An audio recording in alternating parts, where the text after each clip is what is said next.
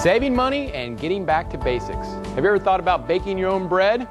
No need to wonder where to start. How about that, huh? Katy Hume of Sur La Table is here to show us how easy it is. It's a no-knead bread. Right. Did you hear that? It is a no-knead bread. It's so easy to make. What we're actually going to do is we're going to start by making the dough. I'm actually going to have you do it. All right. I'm already put to work. Yeah, have you ever made bread before? No, I have not made. Well, this is going to be. I've had bread.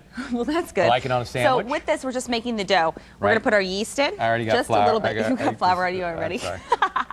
Then we're going to add our salt in there. Wait, you already put the yeast in? Yes. Okay, the yeast is alive. The yeast is alive. A little scary. A little scary. Because it's an organism. That's right. And what's going to happen is once this kind of sits and grows, you're going to see the bubbles. Yeah, I just have a little flour on me. I'm sorry. All right, so we're going to pour all this in here, all of this water right here. Yeah. And we're going to mix this all together. You know why I don't really make a lot of bread, because I'm making a mess here. You are making a mess, but that's all right. Yeah, someone else will clean There's it up. no need to worry. Right. No need to worry. Hang on, that's a knee slapper. How about that? All right, perfect. Yeah. All right, that's all you have to do, right there. That's it. I don't need to do any more? You don't need to do any more. Because we're not kneading. Exactly. All right, There's so nothing better, you know, than fresh This has bread. sat together. This is going to sit overnight for about 12 to 18 hours. Okay, we're going to That's a long overnight, That Katy. is a long overnight. 18 hours. That's kind of a day and a half. It's okay. I like to sleep a lot. Yeah. All right, so then it's going to look like this when it's done. See how the bubbles growing? That is the live organisms that you were talking about that's growing. And is this in the refrigerator? Do we put it in the refrigerator? No, or you just on room temperature, about 70 degrees. That's how the yeast So you don't need a refrigerator. You don't need a refrigerator, exactly. For the no-knead bread. But you do need it at a good temperature. Do we have enough flour? Because I like doing this. This is fun. So we're going to pour this dough that sat overnight. For 18 hours, which is really a day and a half. Exactly. Let's be honest, because everybody's making bread. So we're going to put flour on this. It's just stick like crazy. All right, cool.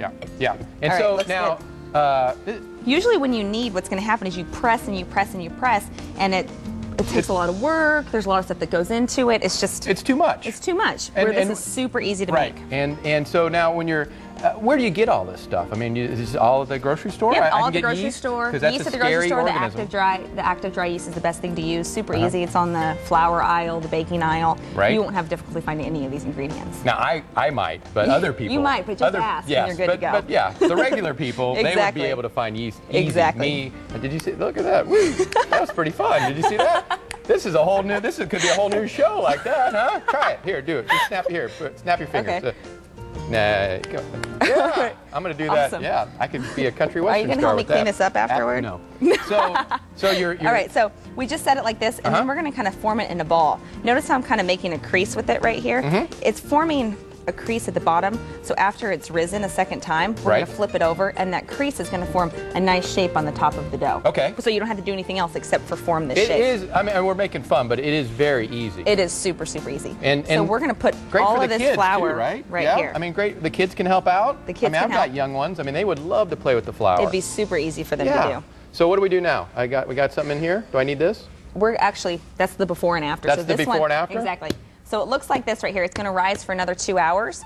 Because of the yeast. The yeast has to, what's called proofing, so it rises so it's nice and airy. It's still alive. Exactly. Right. Exactly. And then? So then it's going to look like this. See how it's doubled in size? It's a lot bigger. It's grown like an alien. It has grown like an alien. It's like an alien yeast. It's true. It's so just make sure this is a room temperature as well. You want it warm. If you have it in a drafty area, it's cold, it's not going to grow as much as you want it to. Right. And it's going to be really dense bread, and it's going to be gross. Still a little scary about things growing in my house.